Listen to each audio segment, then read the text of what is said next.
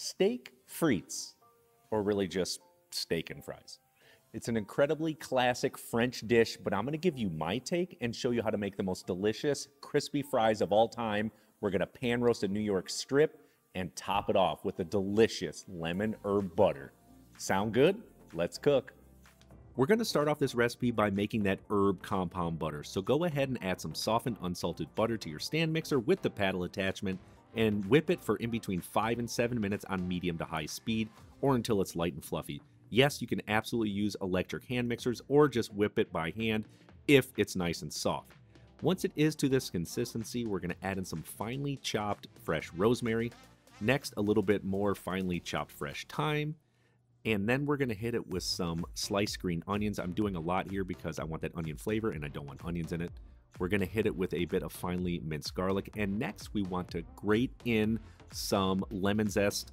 I'm going to be using a microplanes because it really grates it up nice and fine. It's going to blend together perfectly into the butter. And at the end, just give that microplane a little knock. It gets all the rest of that stuff out of there.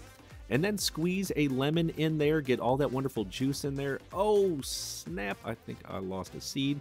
Sometimes you got to stop the mixer and go fishing, my friends. So grab a spoon or whatever you've got and try to get that flippin' lemon seed out of there. Perfect, got it. Close the mixer back down. Let's continue to whip it because we need to add in about 2 teaspoons of sea salt and next some black pepper. Mix it till it is all combined. This is a fantastic, delicious butter, and I really encourage you to taste it. Make sure it tastes good. Got it? Nod of approval? We're good. At this point, we want to set it to the side, and I'm simply going to put it into one of these plastic containers. They're really easy to store, and I don't know, it's just part of the restaurant in me that likes these little delis. And then once it's completely in there, we're just gonna pop a lid on it and leave it out at room temperature until it's ready to be used. This herb butter will last in the freezer for up to 3 months. Think about everything it would go good with. Fish, chicken, pork, even steak, or toss it in some vegetables or pasta. It's amazing. Put it in the freezer, pull it out when you need it. Now, on to the potatoes. I've got a few russet potatoes that we are gonna slice up. If you like big, thick, wedged potatoes, you can slice them that way. For me, I kind of grew up going to Steak and Shake and places like that, and I like a little bit thinner cut of a French fry. Be sure to take the time to slice these perfectly. You don't want oblong shaped potatoes, or I guess you can if you want.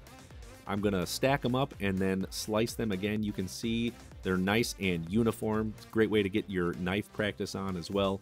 But also, if you happen to have a potato French fry processor at home, run them through there. Next, I'm gonna put them in a container of cold water. And what you wanna do is sort of put your hand in there and work a little bit of that starch out of the potato into the water. This is what's going to ensure they are perfectly golden brown and crisp on the outside. So take a few minutes and get all the starch off there. Now we're just gonna go ahead and fill up our deep fryer with canola oil. If you've got a pot, totally fine. Just fill it up with some cooking oil or any oil that you would love to use. We're gonna turn the temperature up to about 300 degrees. I know it's low, but it's gonna be all good. I'm gonna show you how to do it. Head over to your sink, strain the potatoes, and then grab your faucet. And we wanna continue to rinse off any of the starch. I can't say it enough. This is the key and success to having crispy golden brown fries on the outside and tender in the inside. So once they are to that consistency, just give them a shake and set them aside. I'll stop for a second and just say I know that it may seem just a bit tedious because all we're doing is making fries, but this process is going to help make them so crisp on the outside and tender in the inside. You're literally going to blow every fast food joint away that makes the most bomb fries. It's worth it, I promise you. So now what you want to do is transfer the potatoes to a container. You don't want to go straight from the strainer into that hot fryer oil or it's going to blow up and you're going to be really pissed at me because oil's going to go everywhere.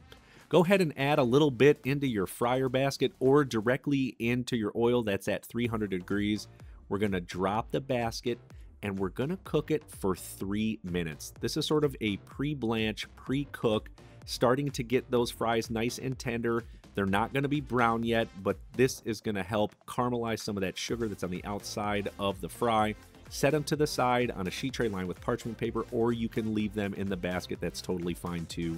At this point, I'm going to crank the fryer up to about 350 degrees, and this is great timing because it's time to hook up our steak. Got some beautiful New York strips. You could use filet mignon, you could use ribeye. This part is totally up to you. New York strip, to me, that's the best of both worlds. Now we're gonna season it, and season high. Be about a foot away from what you're seasoning so that it covers every little square centimeter and every bite is delicious. With sea salt, fresh cracked black pepper. Now head over to our cooktop. We are gonna turn the heat on high. I'm gonna add in a little bit of olive oil, and just like I always say, this is how you saute.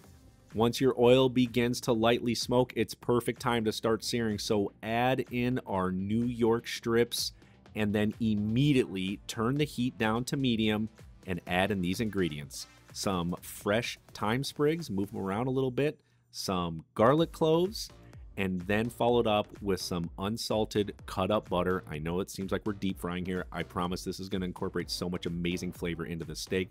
We're gonna cook it for 3 minutes per side for a perfect medium rare to medium internal temperature. Let's go ahead and have a look, see what it is. Yeah, that's really good. Yeah, that's awesome. Okay, so now what we wanna do is baste our steak. When you do this, you're incorporating more flavor into it, and you're helping to caramelize and brown up that other side. I throw a little bit of the garlic cloves on there to get some of that good flavor, and I'll add a few thyme sprigs on there just to have all those flavors sort of infused down into the steak.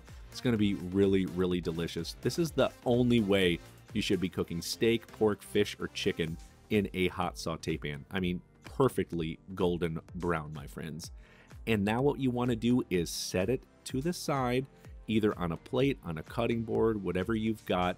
What this is going to do is allow our meat to rest. This is incredibly important because all those juices will have time to soak up, but this is also great timing for something else. I can't say it enough. This recipe is all about timing. The steak is resting.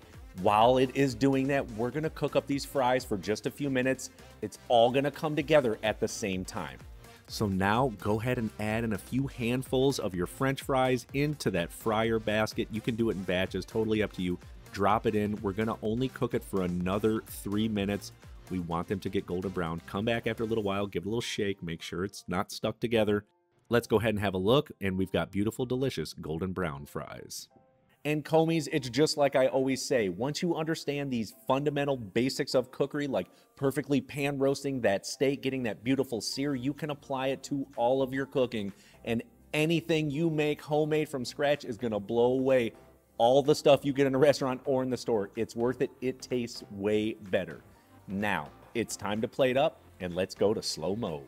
We're going to transfer the fries right over to a large bowl, and I'm going to season it in one hand with salt while constantly rocking the bowl back and forth to make sure the salt covers the fries on all sides so that each bite is perfectly seasoned.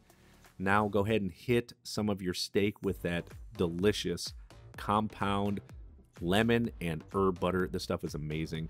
Let's have a few slices into this just to take a peek and make sure we're good. Yep, we've got a beautiful medium rare to medium internal temperature. If you want to go a little bit lower, maybe 2 minutes on the side, let's plate it up. I'm going to serve it on a cutting board because, well, why not? And then I'm going to put some fries in a basket and check out this beauty.